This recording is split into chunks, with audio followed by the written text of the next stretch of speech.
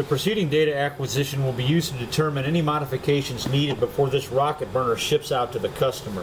What we're looking at here is a surface mix oxygen burner that has two oxygen lances facing at a 45-degree angle and pinging about 3 inches in front of the nozzle.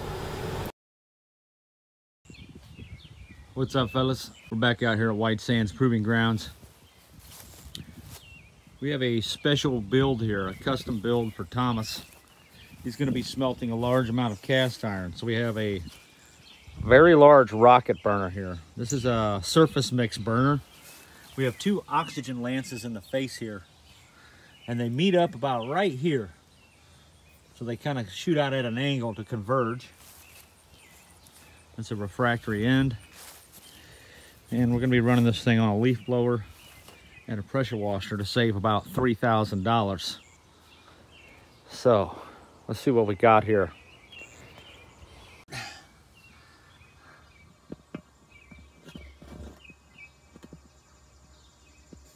There you go. Maybe we'll make this the thumbnail.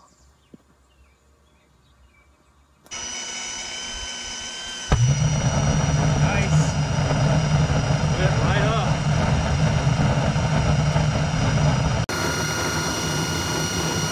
Okay. So it lit right up without any problems. We're not running on oxygen yet. We'll get to that. Serious thrust.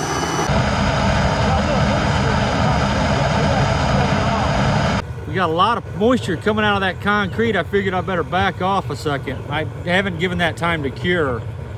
We just kind of went right into it there.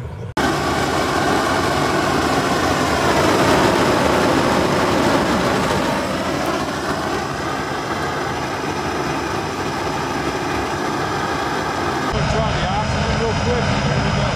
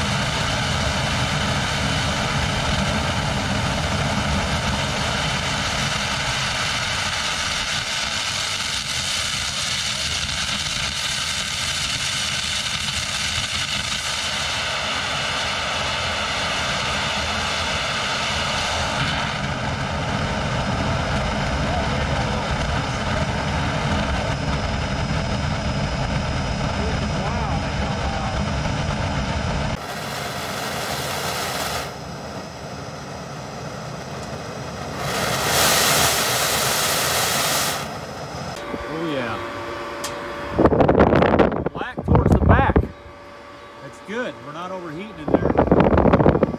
I also want to try some air in those lances as well from an air compressor. All right, we're just going to do a simple melt and blast test. We're not trying to make anything today. We're just trying to proof the equipment. So we're going to throw a top over this with a vent, and we're going to try and melt down these brake rotors. Ground forge is in place. Got our brake rotors in there. And we're just going to try and melt these bad boys down. Now the furnace may not be set up appropriately for this, but we're going to try it nonetheless.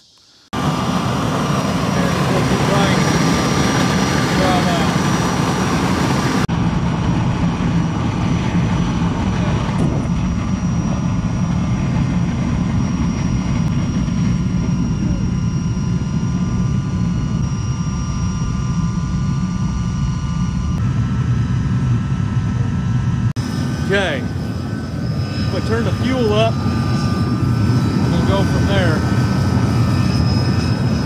Ooh, that metal is already red hot, guys. Look at that. It ain't even been that long. Got 3 54 on pressure.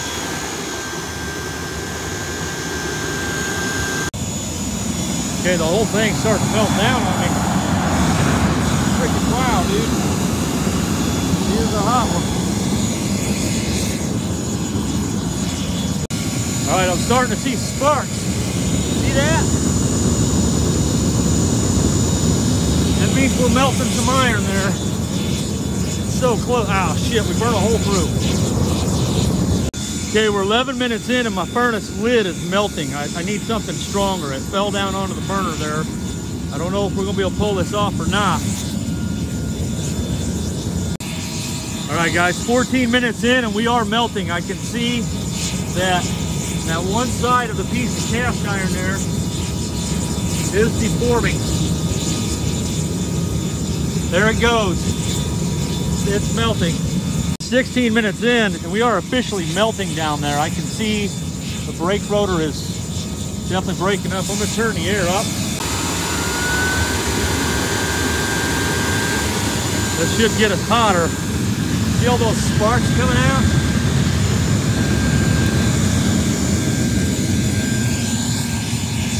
Oh yeah, we just melted, guys. See if I can turn this down so you can see it. So, we're about 16 minutes in and that brake rotor is melted.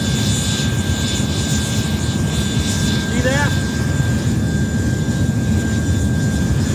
Not all of it, but it's going, it's boiling. Wow, look at that. Check that out.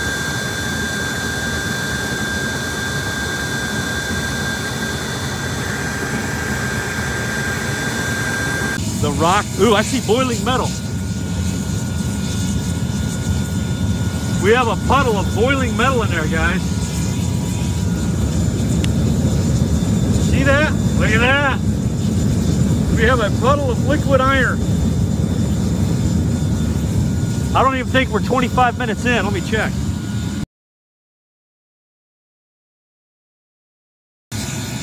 All right, guys, 25 minutes in and the other rotor has melted. You can see the side of it gone. And the top of it is sweating.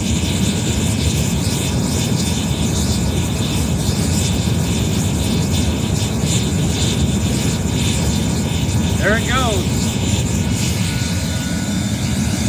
I think I'm going to turn the air down just a bit. All right, fellas, so right around this point here, the furnace walls fell in and began to deflect the flame away from that second rotor there. You can see there that we do have a little bit of boiling going on right on that edge. You can see it is slowly melting that metal, but now that that block is in the way, you can even see some liquid metal there right to the bottom left. See that little puddle of liquid metal? We're melting brick and everything at this point, and the brick has fallen over and is now pushing the flame away from that rotor. So I end up stopping short here because I can tell the flame's no longer impinging.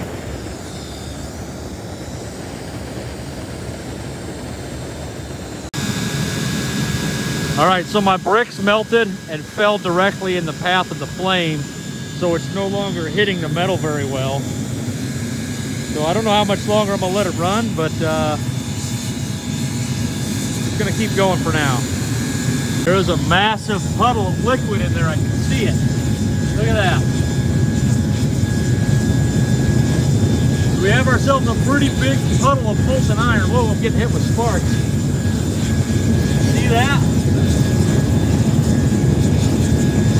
Big old puddle of metal in there. There's a brick right the damn way.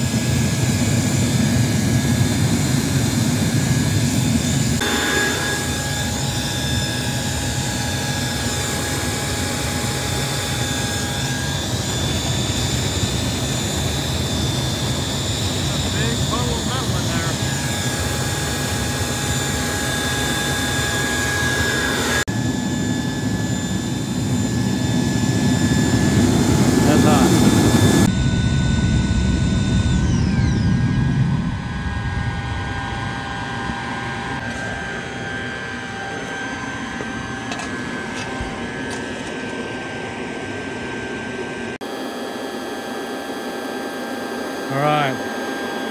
I just blew a bunch of dirt into the pit. We had a bit of a shield building up.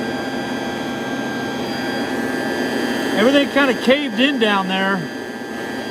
So I went ahead and shut it down.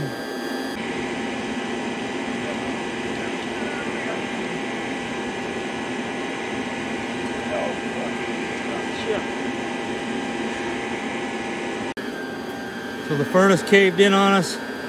It melted the first rotor completely and half of the other rotor. I better pull that out.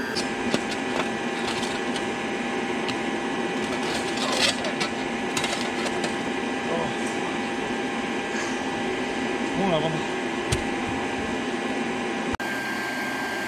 All right, so that's all we did to the second one because some rocks fell down and shielded it off. It had like a little block going. The other one's completely melted. So is all the rocks and dirt. Pretty incredible. Had that other rock not fallen in front of that, shielding it off, we would have melted it too. So fellas, I don't like to leave things incomplete, but it's dark out. So we're gonna check the aftermath in the morning and see what really happened there. And we'll discuss what all took place. And then we're gonna try this thing again. Maybe add the oxygen this time.